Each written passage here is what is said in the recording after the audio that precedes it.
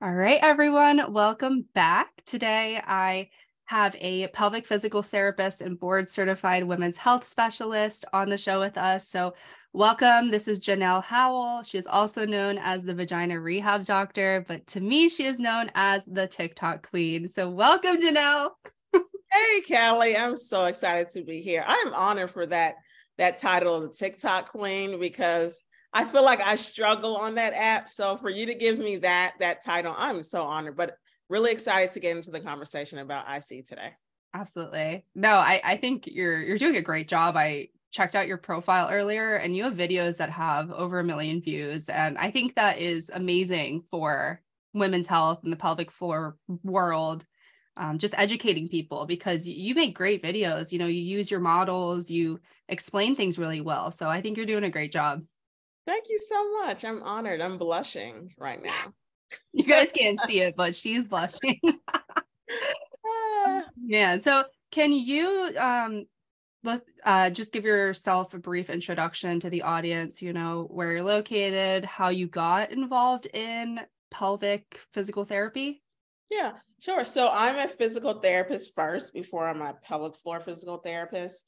And what physical therapy is just working with people to restore function, right? So if you want to be able to walk, a mile or two without feeling low back pain, or if you were in a car accident and you want to be able to, run again, we help you to get that function back. In terms of the pelvic floor, though, if you want to be able to have sex again without pain, or if you want to be able to jump rope and get on the trampoline without peeing your pants, or if you want to poop without straining like extremely hard, those are the things that we help you to get back to, that functional aspect of living.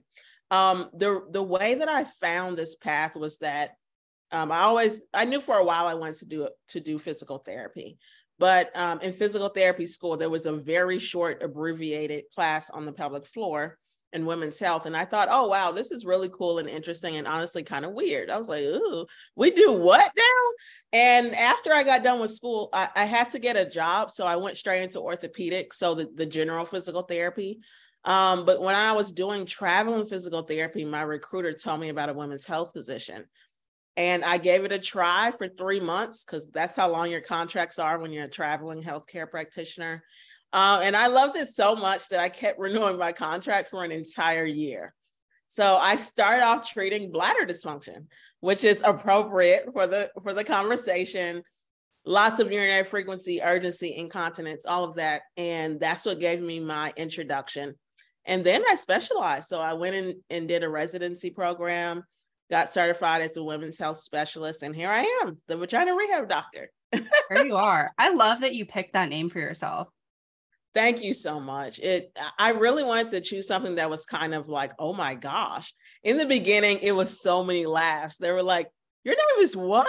And I thought it was important because there's so much secrecy around vaginal health and pelvic floor health. And that doesn't help us get better. If we're ashamed to talk about what we're going through, that's not going to get us closer to, living the life that we want to live. So I was like, you know what, if you're going to follow me and learn from me, you're going to get comfortable just saying vagina simply because you're following my account. So that was the reasoning behind that. Love that. And I saw on your website, it says your primary audience is called vagina CEOs. So where did that come from? My boyfriend actually came up with that name. I love that. He is a law student. And so he's all about making sure everyone feels included, doing the right thing. And I come from a religious background. And when I first started my account, I was uneducated on the fact that not everyone identifies as a woman, even if they have a vagina. So I cannot control how someone identifies, right? And I don't want anyone to feel like they're not welcome just by my language. And so I have not gotten rid of the term woman. I am a woman. I know that women exist, but I do many times refer to us as vagina CEOs and women, or women and vagina CEOs, because if you have a vagina, I don't care what you identify as, you need to know how to take care of it because it impacts so many different areas of our life, our relationships, our mental health, pregnancy and postpartum, all of that. So it's definitely an area where I want people to feel included. Absolutely. I don't think, women and just everyone in this world talk about it enough. I mean, there was so much maturing in the teenage years and then getting into adulthood, there was so much I didn't know about my own body. And I think Yeah. that's alarming. I feel like I had a decent education going Yeah. to school, Yeah. I was just talking about this the other day. 3 things that we're told, like as young girls, about intercourse and sex. That's just not true. I think part of the issue is that not only is there a lack of quality education, we're also miseducated. We're told things that are not true. We're told things that are not complete in nature, like we only get a part of the story. And so we grow up with these myths, myths like sex should be painful the first few times, which is false. It should not be painful. And that prepares us for ideologies that say that sex is going to be uncomfortable. And then, so we prepare people to suffer through pain because we've told them that it's normal. And we've told, women and people that your vagina is supposed to be extremely tight. So then now when it is extremely tight, you actually think that's a good thing. And you don't know that's contributing to constipation, peeing all the time, UTI symptoms when you don't have a UTI. I mean, it's just so many different things that we've been miseducated on. And that's one of my goals, is to provide the truth and to provide good quality education to help us live the life that we deserve. Yeah, absolutely. I feel like 2 things that just pop up for me, having like stomach problems and having to pee a lot, I just feel like is normalized now. I feel like everyone thinks that that's normal. Totally, which is the furthest thing from the truth. And we've trained our brains too. It's not even just pelvic floor and the bladder, it's also your brain. Your brain is so used to you peeing that often that it will tell you to go pee when there's hardly nothing in your bladder. There will be hardly nothing in your bladder, and you can literally feel like you're not going to make it to the bathroom if you go past that typical time frame that you've trained yourself to pee. So it's a combination of things like anxiety, just the way we trained ourselves, and of course, bladder dysfunction and pelvic floor muscle dysfunction. Mm-hmm. How does anxiety tie into like frequency and urgency and all of that? So when you have anxiety, your nervous system is in a heightened state. So that can mean that something that should not typically hurt, it feels more sensitive or painful. Like people with interstitial cystitis, many of them have painful intercourse. And so if a penis or a sex toy or a finger is going into the vagina, most of the time we'll just feel like pressure, like a very mild stretch.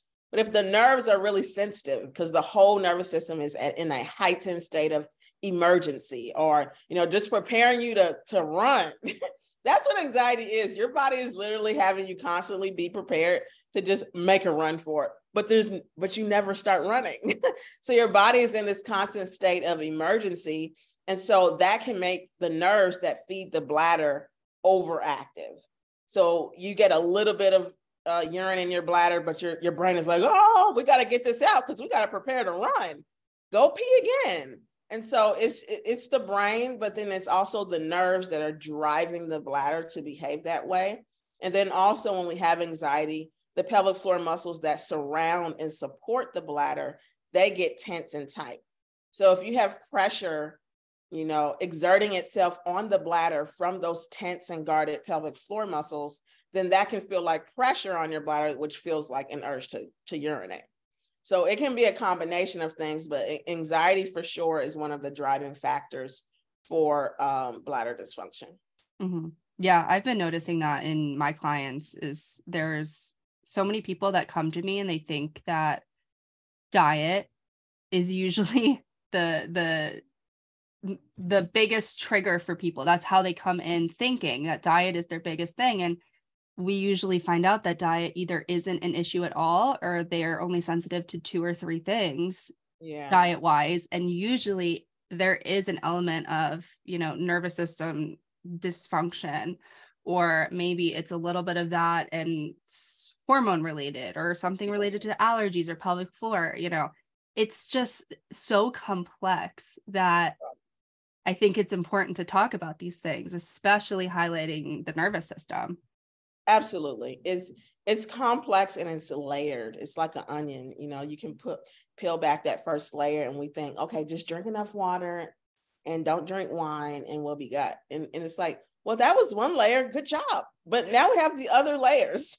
So I completely agree. It's complex. And that's why, and I feel like that's where professionals like yourself and myself come in, where we can sort of give someone a different perspective and say, hey, actually, we need to look at these things that could be contributing to why you're suffering, why you're going through what you are. Absolutely. And I think, honestly, we as a whole system like need to do a better job of working together instead of just working in like a one person unit and acting more as like an interdisciplinary team for each individual patient. Because, you know, if you address diet on its own and you address your pelvic floor on its own, you could be missing certain pieces of that puzzle. Absolutely. I think there definitely needs to be more camaraderie among healthcare professionals, especially when we know it's dependent on those other things. You know, even as a pelvic floor physical therapist, there's no way that I can treat someone with sexual dysfunction, urinary incontinence, or interstitial cystitis, you know, bowel dysfunction, and not discuss food. But then when I start talking about food, there's only so far I can go because I am not a dietitian. I'm not a nutritionist. So I agree. I think that is so good. We need to start thinking of how can we streamline that? Like, how can we make it so easy for the clients we interact with to find those other people that can help propel them forward a little bit quicker? Because people need help fast. Like, I'm not a believer that like, it takes 3, 4, 5 years to start feeling better. Now it can because of just so many different factors. But I think with certain preparations, like you said, being collaborative with other healthcare practitioners, and obviously just seeing a good practitioner, period, like seeing people who know what they're doing, that can streamline the process. Unfortunately, there's more barriers though. Not everyone has access to great practitioners. Not everyone knows what the pelvic floor is. There's so many barriers, and that's where this educational piece comes into play. Like, this is a free podcast. I mean, you listen to the podcast and you learn. So I think, you know, different resources like this are doing so good for the community, especially for people with IC. Yeah, absolutely. It's not going to be a quick journey usually to get relief. I mean, I've had these symptoms my whole life and I didn't get relief until I was like 24. It took me that long. And there was a mix of reasons as to why that happened. But part of what you were saying, I had a bunch of practitioners that didn't know what they were doing or kind of pressured me into invasive procedures, which I don't respond well to. Yeah. I'm a very sensitive person, and procedures or treatments like installations or hydrodistensions were just too invasive for me. Yeah. And would trigger a flare in itself. Yeah. So, you know, it really just is such an individualized thing. And I think the difficult part is that when you are new to this condition, to interstitial cystitis, it's hard to know how to sift through and identify the better practitioners and the not so great practitioners. Yeah, totally. And that's difficult. It's hard to do that. Like, there's no answer on like, here's a list of bad practitioners and here's a list of the good ones, and here are the good ones of the goodest ones. I know that's not a word. So there's like there's so many barriers, and it won't always be easy. But there's also like, I like to also tell the truth on my Instagram and my platform. Like, if you're working with a practitioner for, at least for physical therapy, for pelvic floor dysfunction, I mean, I've heard of people going to see their pelvic floor therapist for like 2-3 years, even 1 year, and there's no change. I'm not talking about, okay, you've gotten a lot better and you're sort of plateauing. There's like no significant change. And it's like, no, you need to go see someone else. You need to go try a different option. You need to stop going to see them. It's nothing. It's saying nothing about them. You guys are just not a match at this time. Go see someone else. So I think it can be complicated, and the journey can be continual. Like, the journey is, for a lot of people, it's lifelong. But then at the same time, like, when you're investing a lot of your time, money, effort into one thing and it's not working, feel good to pivot. Feel courageous to pivot and turn directions. There's a siren right now. I don't know if you can hear I cannot hear it. You are good. Oh, okay. I think it's empowering to do that. I think taking control of your, I don't know, I see destiny. How corny is that? But I think that that is really empowering, and just having the courage to do that is really awesome. And it's funny that you said that. I've actually seen 4 different physical therapists for IC in the past 10 years, and every practitioner was so different. And Yeah. I think, like you said, if you're not vibing or if you're not a good match for each other, then just find someone else. That being said, it's kind of hard right now to see a new practitioner in a decent amount of time. I mean, wait lists Right. are out like 3-4 months, at least near me. Totally. Is there a shortage of pelvic PTs? Yes, absolutely. Pelvic floor PTs, very much a shortage. And also it's a pandemic of pelvic floor dysfunction. There's what's happening is the online world is exposing the pelvic floor dysfunction that we've lived with for years and made jokes about it, or didn't even realize that it was the pelvic floor. So there's this like, oh my gosh, that's me. I have a problem. I can get help. And then there's the side of, just creating more pelvic floor physical therapists. And right now we cannot keep up with that demand. So there is a shortage. I mean, even virtually, I don't even see people in person, and I still have a wait list just for myself. So it's difficult. And there is some patience that will be required, especially if you're just going to pivot like, hey, I'm done with you as a pelvic floor therapist. Yeah, you're going to have to wait a while. But I rather spend some time focusing on other things like diet and sleep and your nervous system and just movement for those 2-3 months while you wait, as opposed to going to someone for an hour every week and they're not really helping you. Mm-hmm. Yeah. Instead of wasting your time, maybe pivoting and finding things that work better for you at that point in time. Right. Exactly. So what is the process? Can you kind of take us through the process of, okay, you have a diagnosis of interstitial cystitis. What should be happening in terms of getting someone to pelvic floor PT? Are you talking about the referral process? I guess the referral process, and is it appropriate for a doctor to refer everyone with IC to PT? Yes, everyone should be going to pelvic floor physical therapy. Most people with IC have nothing actually wrong with their bladder. If you do imaging and you look at the bladder, there's not going to be like, oh, you have a bladder disease. IC is a title, interstitial cystitis. I mean, obviously the name means inflammatory bladder, right? But in terms of imaging and the physiological makeup of the bladder, it's not any different from someone else if you look on imaging. Mm-hmm. So everyone should be going. It doesn't mean everyone's going to get better from pelvic floor physical therapy, but it's like, that's the easiest, most non-invasive method. It's like, you have nothing to lose. So unfortunately, though, there are not enough educated medical doctors who either know about the evidence behind pelvic floor physical therapy for interstitial cystitis, or they don't believe in it, right? And so while it may not be this magic cure that's going to get you better in 3 months, it's definitely things that you need to learn about your pelvic floor, about how your bladder communicates with your pelvic muscles, all of that should be, I believe, included on the journey of everyone that has interstitial cystitis. Mm-hmm. And you don't need a referral anymore. So we're direct practitioners. I didn't know that. So we have first access now. So go straight to a pelvic floor physical therapist. That is news to me, but that's great. Yeah. And it doesn't mean that you won't eventually need your doctor to sign on, but to get in the door with a pelvic floor physical therapist, we do have direct access now.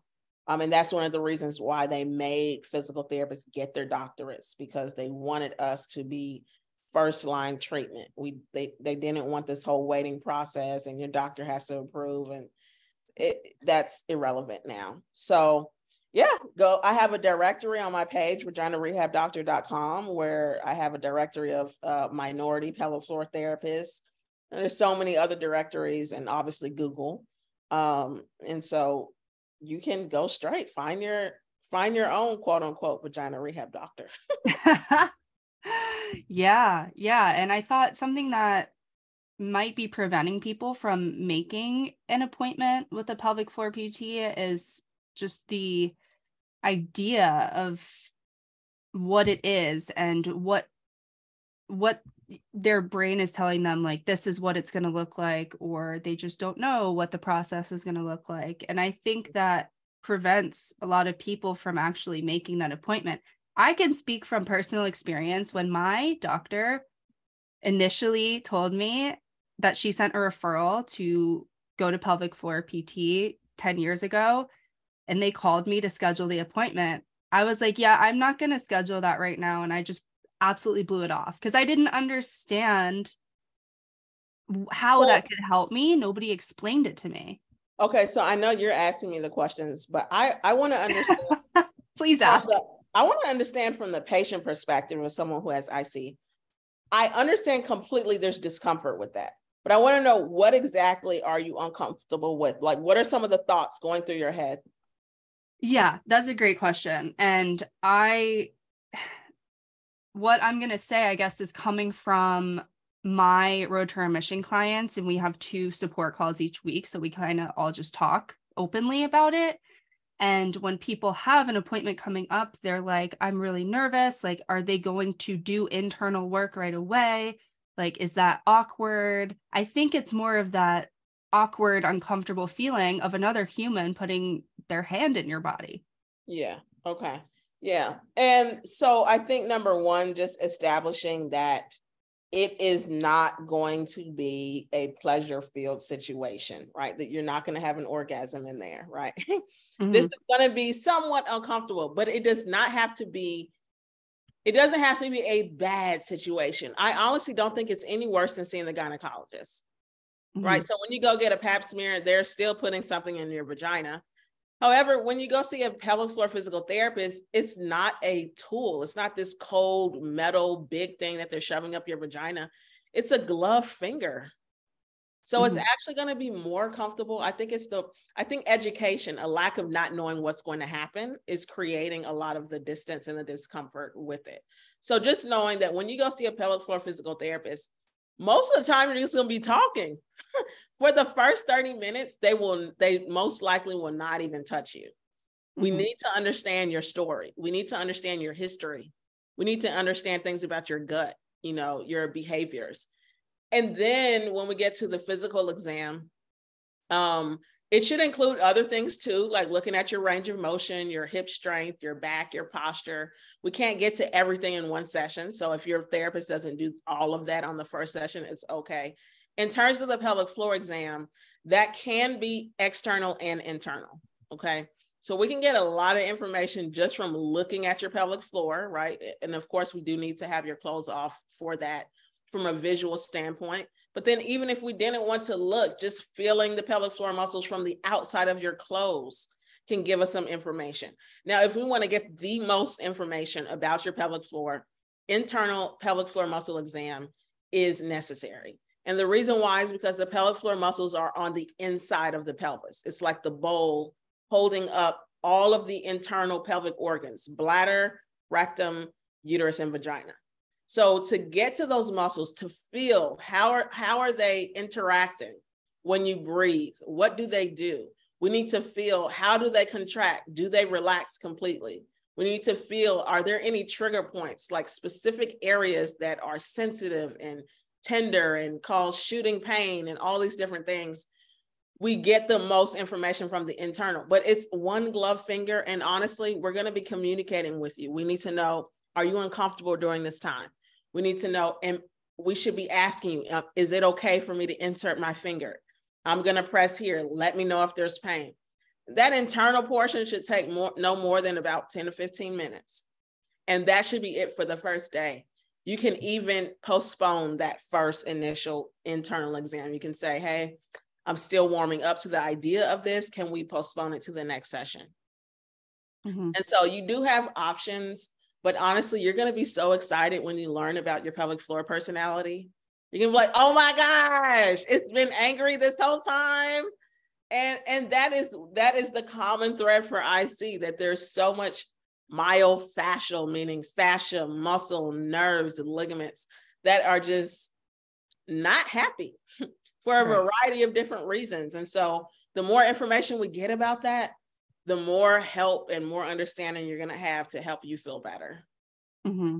I think another concern people have is that it's going to be painful, especially if you're someone who deals with bladder pain on a daily basis. It's like, why would I have someone put their hand in me and, you know, work on that area? Isn't that going to just exacerbate my symptoms? Yeah, that's a good question too. So the actual pelvic floor exam shouldn't be painful in and of itself. A part of the exam might be uncomfortable. I will say, like when you're pressing to see, hey, does this muscle feel tender? Then that part is not going to feel great. And the whole thing is honestly going to be likely uncomfortable, the same way it's uncomfortable when you go to the gynae, when you go to the gynecologist. But it shouldn't be like excruciating, like, oh my gosh, this hurts. That should not be happening. And if it is, just you need to, you know, let them know, I need you to stop, or I need you to apply less pressure. Or, you know, I'm in a lot of pain. But there should not be any severe or even moderate. It should be a mild discomfort and maybe mild pain only if they're pressing on areas to try and elicit the problem. We do need to figure out what's driving your symptoms, right? So we do need to know, can we reproduce your problem? And that's actually most helpful if we can reproduce the problem in the session, because then we know how to treat it if we can find the place of the problem and why it's happening. Mm-hmm.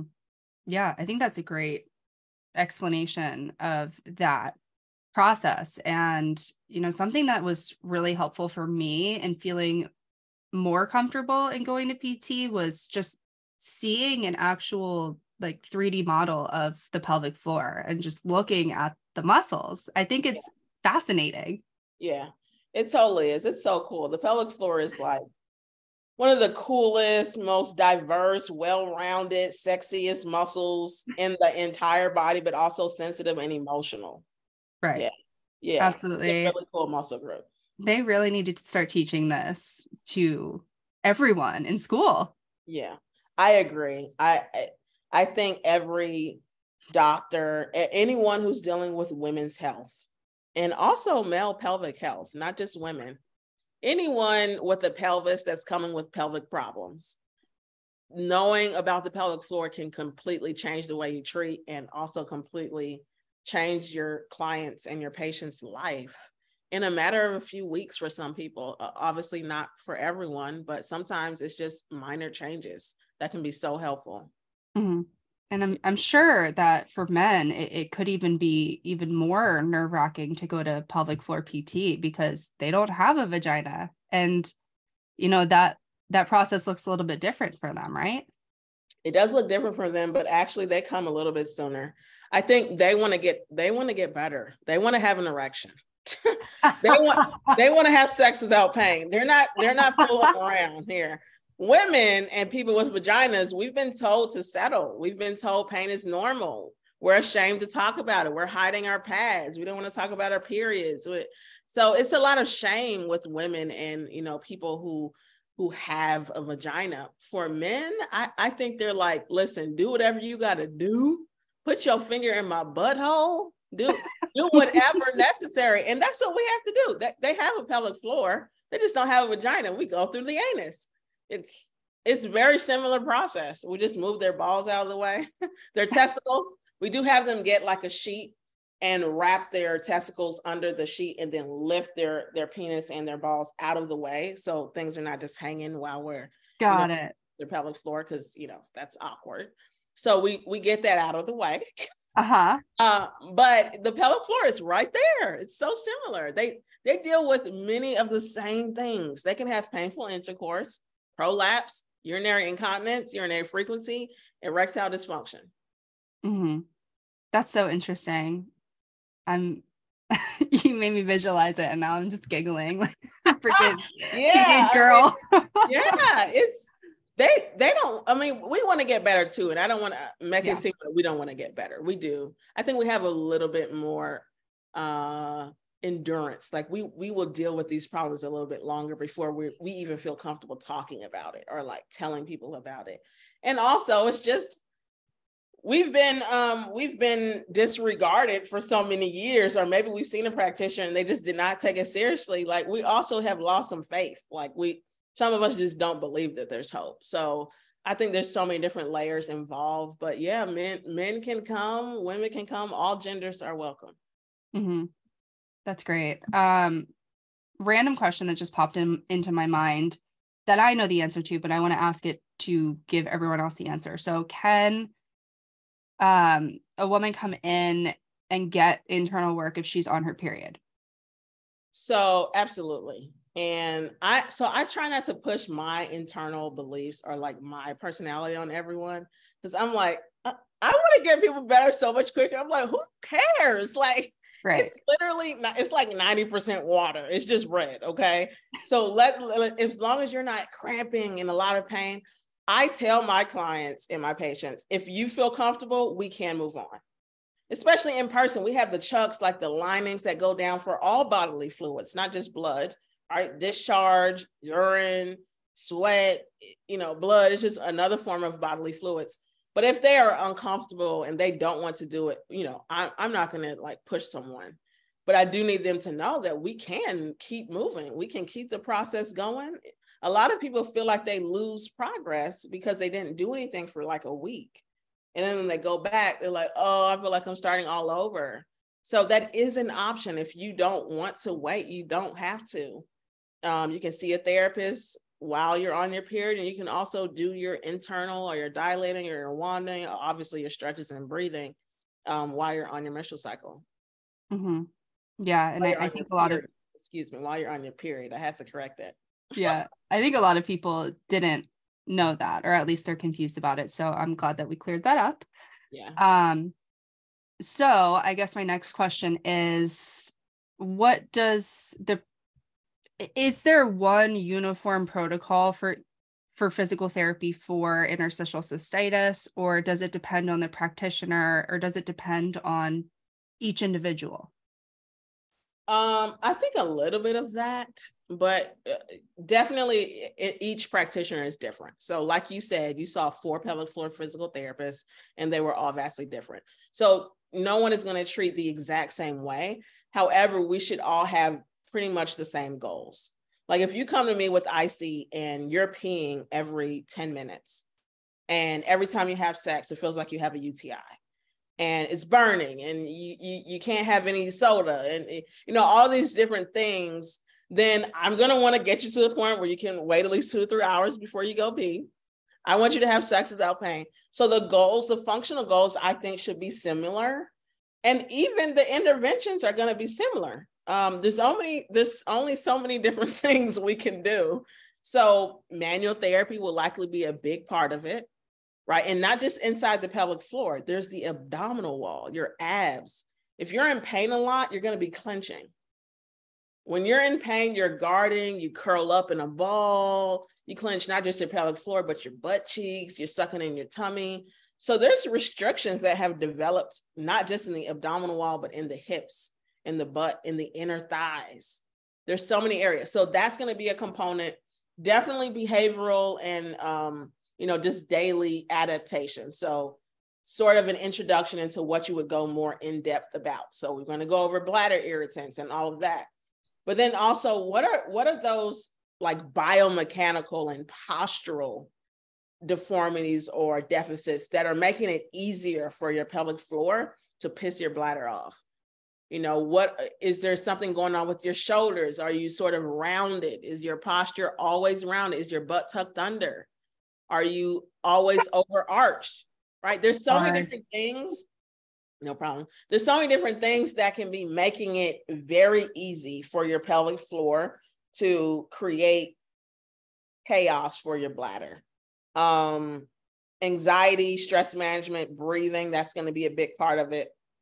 But a lot of down training, relax the muscles, relax the bladder, relax. When I say relax the bladder, relax the way it behaves. Relax your nervous system and the way you think. There's also something regarding a history of sexual trauma that is a piece that a lot of people don't discuss. With people who have IC, there is a significantly higher rate of sexual abuse for people who have IC. It doesn't mean if you have IC, you've been abused, but it does mean that if you look at women who do not have IC and then you look at women who have it, there are much higher rates of women who have experienced sexual trauma in their past. So there's definitely a piece of like the psychological, the psychosocial that is driving some of that hyperactivity in the pelvis. For sure. Yeah. There's, like you said, so many different layers. And every time we say layers, I think of that scene in Shrek where Shrek says, onions have layers. I don't even know what you're talking about, but that sounds extremely hilarious. Oh my God. Have you seen that movie? No. Oh, okay. You're probably Shrek. Oh, okay. No, I think I have seen Shrek. Okay, but here's the thing about me. I'm weird. Ever since I was a little girl, my friends would love movies like that. Shrek and like Avatar and like Space Jam. Anything that cannot happen in real life, I fell asleep in those movies. I don't know why. It's like my brain was saying, Janelle, this is fake. Please get some sleep while you can. And I just, even today, I'll go to a movie and I might fall asleep during. If it's like a story that could potentially happen in real life, or it's a romantic comedy or something, I love those movies. So yeah, I don't even remember what happened in Shrek. Dang it, Janelle. I was like, I'm going to shoot my shot here because everybody's seen Shrek. But nope, apparently not. Oh, not me. Well, I've seen it, but listen, I don't remember what happened, unfortunately. Well, let's just hope everyone listening, or at least the majority, know but the way you said it was super about. Funny. The way you said it. It was like, there's layers. Oh my God. I'm a little embarrassed. Now I have to go watch it now. Yes, you do. You really do. So is there a recommended frequency in how many times you need to go to pelvic floor PT to get results? What's the duration between visits? Like, what does that look like? So with IC, there's so many different levels of severity. So if yours is pretty severe, meaning, your whole life is in shambles, right? Everything is impacted, then it's going to take you a little bit longer, right? Even if the therapist is good. I remember seeing someone a couple of years ago with IC. She was peeing like every 5 minutes, lots of burning, lots of pelvic pain. And she did have a history of sexual trauma. I think I saw her for a good 3 or 4 months. It doesn't mean it took her that long to get better, but we were working together, I believe 1 or 2 times a week for an hour. And I saw her for at least 3 or 4 months. And by the end, she was sexually active. She was waiting 2 to 3 hours before she went to go pee. She was like sitting through movies because that was a big thing for her. She's like, oh my gosh, I went to the movie. I didn't have to get up.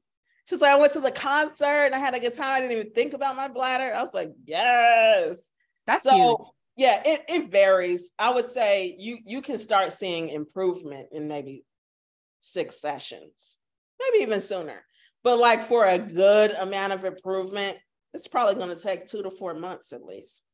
Mm-hmm. And you're probably going to give people homework, right? I mean, I know my PTs have given me like dilator or wand work to do in between sessions. Absolutely. Yeah. If you only do stuff with me in the session, it's going to take you forever to get better, or you may not even notice anything significant. You have to do something at home. I think that's why. So I shifted to doing virtual care in November of last year of 2022. Before that, it was all in person, working in a hospital, clinics. I don't even see my clients now at all. And that means I don't touch them. I don't put one finger on them. And my clients are getting better quicker. And I think it's because there's so much more emphasis on what they're going to be doing, because I'm not touching them at all, that they are so much more consistent. And I'm guiding them on what to do to themselves when I am with them. So when you work with someone in person, again, I still think this is the gold standard. If you can find someone in person, that's great. But in person, it's more about what I'm doing to your body. I'm putting my finger in your vagina. I'm looking at your pelvis. I'm looking at your posture. But virtually, I have their camera off. If we're working on any area that is intimate, the camera is off. And I'm telling them what to do to their own body. So there is a different level of empowerment. And so I think that it's different. There's so many different avenues. There's so many different routes but definitely 2 to 4 months. I mean, I think there should be a very good amount of improvement. You may not feel perfect, but you should feel like, wow, I noticed a big difference. Yeah. No, that's such a good point that, I've never felt confident in doing the stuff on my own because, like you're saying, my therapist has been doing all of the work for me. Yeah. Like, yeah, I can do my stretches at home, but when it comes to, wand work, dilator work, there's been a lot of confusion, at least for me, and just not feeling confident. And I feel like if I were to be, talked through it, maybe I would learn it a lot better and a lot quicker. Yeah. And also, I mean, it's a learning curve for me because I'm so used to doing most of the work. I'm so used to having my hands on their spine, finding the tight area in their pelvic floor. I wasn't even considering the ways in which I could just empower my clients to do that. But now, for me, it started when via Instagram, I started getting messages from people like, hey, I'm feeling better just from your Instagram videos. I was like, wait, what? I mean, people are like overcoming pain and vaginismus and urinary incontinence and frequent urination. So I was like starting to believe more in virtual care. I was like, okay, because at first I was not a believer. I'm like, how is this going to work? Like, I need to touch your body. This is a physical career. When I started getting those messages, I just started doing exercise classes. And then I realized, wait a minute, the same thing I do to their body in the session, I can just teach them to do their own body. There's so many tools now. Even the Q-tip test. I'm sure you've got a little Q-tip. Do that to yourself. Reassess yourself. Dilators, wands, even your own finger. The sky is the limit. And I do think, I love it if everyone could have their own in-person therapist. But the reality is, number one, not all of us can access one. Some of us live in Chattahoochee and there's no pelvic floor. The next pelvic floor therapist is 50 miles away, or you just don't feel comfortable with that. That's the other thing. Like, I can explain it all I want. I don't know your background.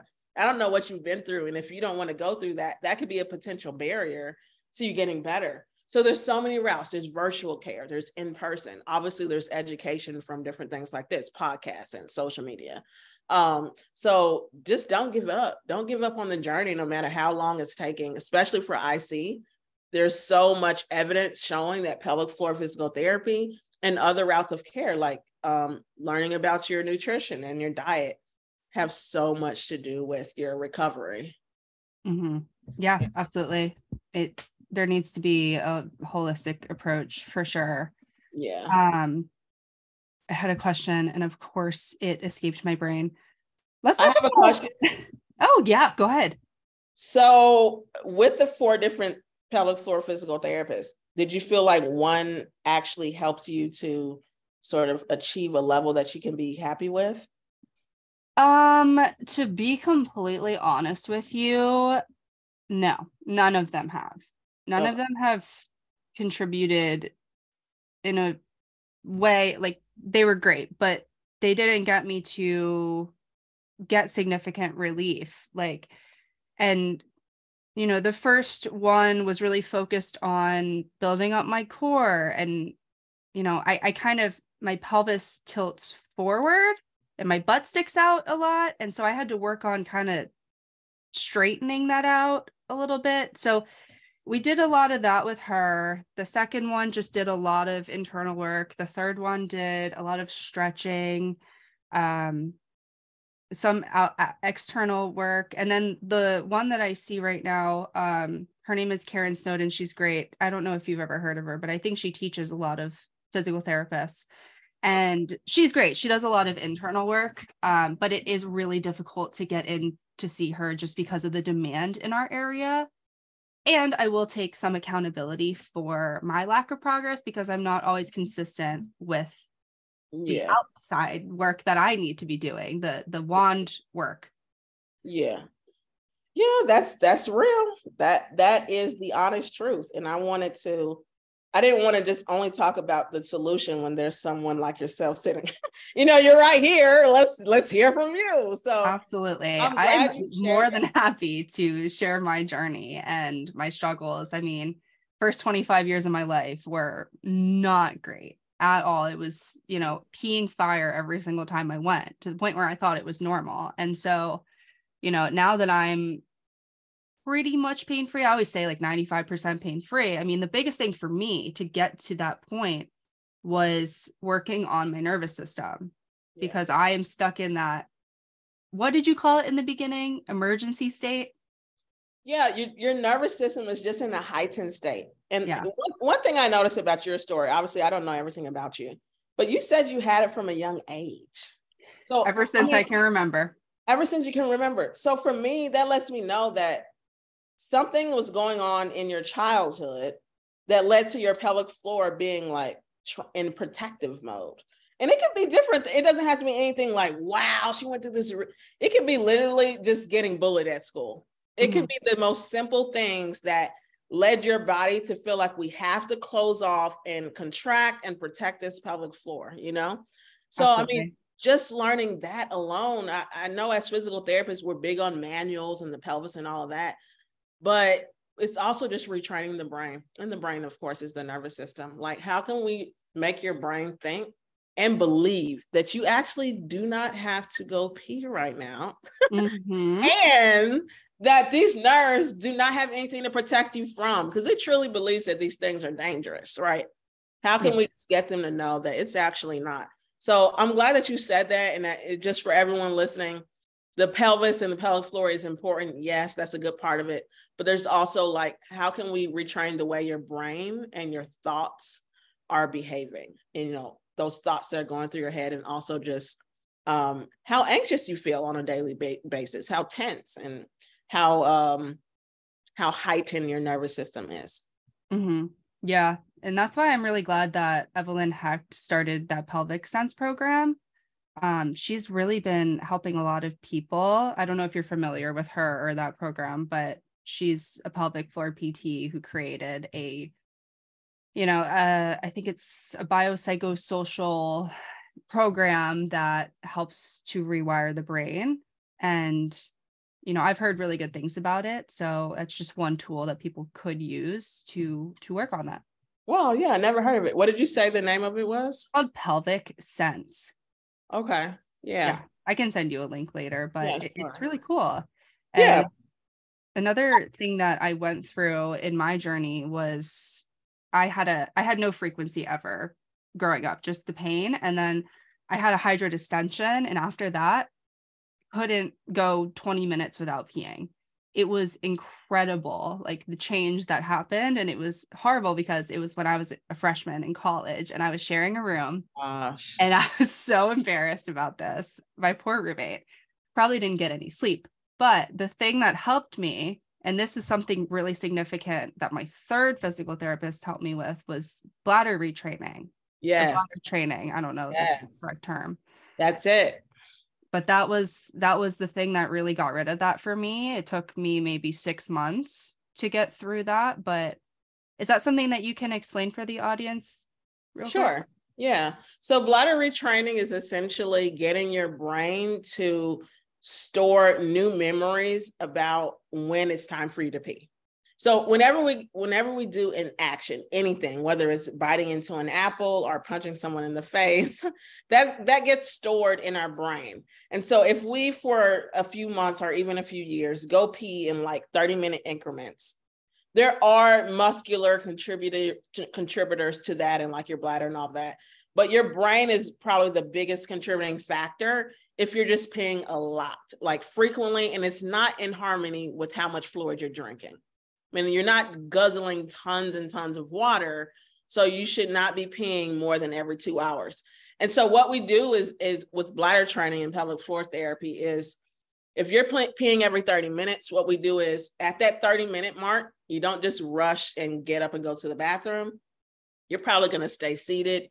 You might do some diaphragmatic breathing or mental distraction. Get on your phone and play like a game that requires thinking. And let's see if we can stretch it out to about 5 to 10 more minutes and get you to try and go pee every 40 minutes for like a week. And then after a week, let's do 45 to 50 minutes. And then that's the thing.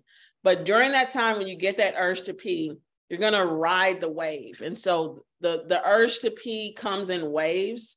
If you ignore it for long enough, it literally goes away. The same thing with being hungry. That's another bodily urge. If you ignore your hunger for long enough, the sense of being hungry will go away. Same thing with sexual desire and getting sleepy and all of that. It can go away temporarily. So what we want to do is during that time when we know it's inappropriate for you to go pee again, we want to distract your brain, have you sit down. If you're standing, it's going to be hard to try and distract yourself. Sit down so that your pelvic floor muscles get that tactile stimulation from the chair. That's going to calm your bladder. And then let's mentally distract you. Let's have you start doing some breathing. Let's have you create a grocery list. Let's have you count down backwards from like 100 by sevens. That requires a lot of thinking. And then before you know it, the urge is gone. And then you can wait about 10 to 15 more minutes. And you just keep doing that until you get to a frequency that's more normal or more common, which is about every 2 to 4 hours. Mm-hmm. I was going to ask that, like, what is normal? So every 2 to 4 hours, how many times per day is that? It's about 7 to 9 times. Okay. Is it normal to get up at all at night? So if you're under the age of like 70 years old, we do not expect you to be getting up more than once, preferably none. Okay. So if you're getting up 2, 3, 4, then of course we want to work on that. Some of the same strategies can be used, but one of the biggest is just stop drinking stuff 2 to 3 hours before bed. That's like the biggest one. And then of course your nervous system. I know we keep going back to that, but a lot of people get the frequent urination at night right before bed. Right, so there's some anxiety. There's like, oh, I don't want to pee during the night. So like you're getting nervous and then you have the frequent peeing right before. So it's your brain and your pelvic floor and your vagina. Mm-hmm. I remember years ago, like I couldn't fall asleep if I felt just one drop of urine in my bladder. Like I could not think about it. And that's why I got up so many times. Yeah. Yeah. There's so many things at play. I mean, so with IC, it's bidirectional. We say that things like anxiety, sexual trauma, of course, depression can drive some bladder dysfunction, but also just having a painful bladder will make you more anxious. Of course, you're going to be guarded. You're going to be like, oh, why do I feel like this? That's going to be heightening your nervous system too, just simply being in that amount of pain and discomfort. So there's 2 directions that we want to treat. We want to treat the system like in terms of just how calm you feel on a daily basis, your breathing, your thoughts, but then also we want to treat the physical stuff. So that's like your pelvis and your butt and your breathing and your ribs and, Mm-hmm. even your butthole. Your butthole. Even those butthole muscles are so tight. Oh my gosh. Like, especially for people with IC, that butt is tight. Oh my gosh. They say uptight. This is literally uptight ass, like literally. You say literally like you're an uptight ass. No, literally you are. Oh my God. Hilarious. Well, that is a perfect topic to end on. Why don't we just wrap it up with that? My God. Oh my gosh. This has been really thoroughly entertaining and also educational. So I hope you all enjoyed this episode. Thank you so much, Janelle, for coming on and talking with me for like 60 minutes about pelvic floors and buttholes. Absolutely. If you guys are worried about your butthole or worried about your bladder, keep listening because you've given so much helpful information. Even for me as a pelvic floor therapist, I learned some stuff from you today, Callie. So I am so excited to just learn more from another standpoint. Like it's not just the pelvic floor. So I'm excited about what I've learned. And for those of you who want to know more from me, you can learn more about your butthole and your bladder on my Instagram page, Vagina Rehab Doctor. And TikTok. Oh yeah. You know what?